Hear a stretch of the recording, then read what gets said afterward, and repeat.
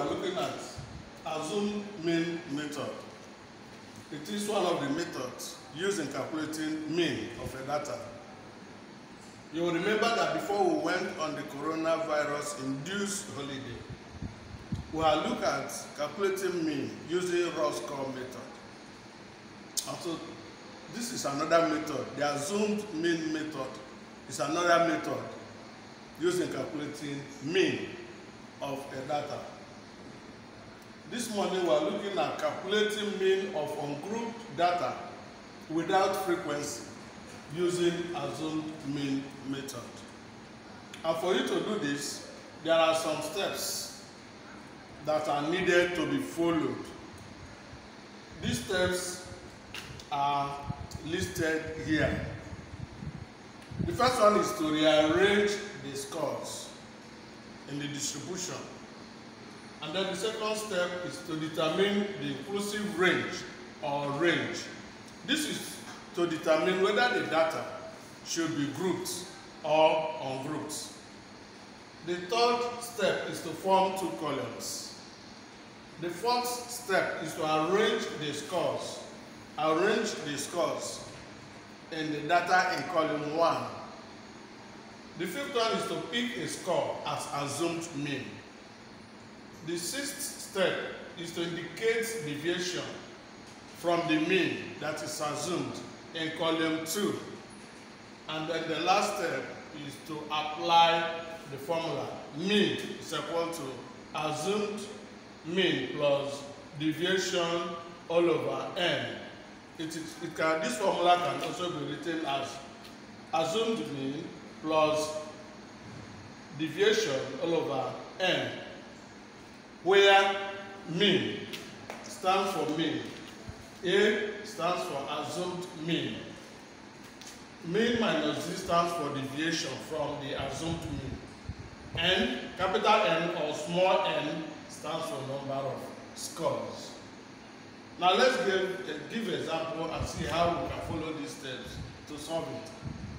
Calculate the mean of these scores using assumed mean method. The scores are 8, 4, 3, 7, 5, 11, and 10. Now from the steps, the first thing we need to do is to rearrange the scores. And that is what has been done here. Where 3, 4. Remember that there are two ways scores can be arranged. Either ascending order of magnitude or descending order of magnitude. But here we are using ascending order of magnitude. So the scores are already arranged. 3, 4, 5, 7, 8, 10, and 11. And the second step is to determine the inclusive range or range. Now range is simply the highest score minus the lowest score. And the highest score here is 11, while the lowest score is 3. And so the range is 8. The inclusive range also is just highest score minus lowest score plus 1. The highest score is 11, the lowest score is 3 plus 1. And so the inclusive range is 8 plus 1, which is 9. Now these scores, either 8 or 9, is less than 15. Remember that for a data to be turned to be grouped, the range or inclusive range should be up to 15 and above. That is the principle that is involved. But since the range here and the inclusive range is less than 15, this data is to be ungrouped. And then the next thing now is to form two columns. Form two columns, and in column 1, arrange the scores. The scores are already arranged here. 3, 4, 5, 7, 8, 10, and 11. And then in column 2, we are supposed to determine deviation. First, we are going to pick a score as assumed mean. And for this distribution, 7 has been picked or chosen as assumed mean. And so when we are looking at the deviation side of it, that 7, which is the assumed mean, will have a numerical value of 0, because that is where the data originates now is the assumed mean. And then going upward, 5 minus 7 is minus 2. 4 minus 7 is minus 3. While 3 minus 7 is minus 4.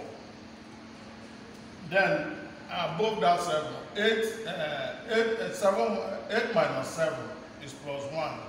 10 minus 7 is plus 3. And then 11 minus 7 is plus 4.